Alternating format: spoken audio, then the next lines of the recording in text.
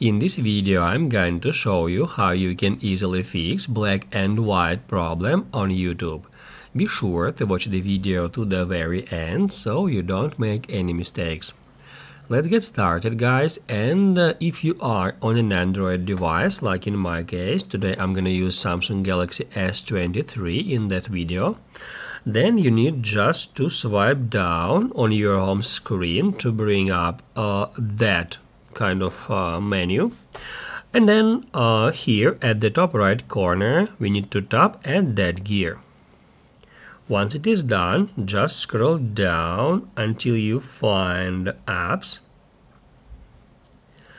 then tap at that gear and search for YouTube. That's how we can easily find YouTube app, and now we need to tap on it. And somewhere here on your device you will find the option which is called Force Stop. First off, we need to force stop YouTube app. Once it is done, we can go out of settings, and then we need to head over to the Play Store or to the App Store if you are on an iPhone. And also, guys, if you are on an iPhone, you can skip the previous step. You can just start with opening up App Store. Now I'm gonna open up Play Store, and then you wanna search for YouTube.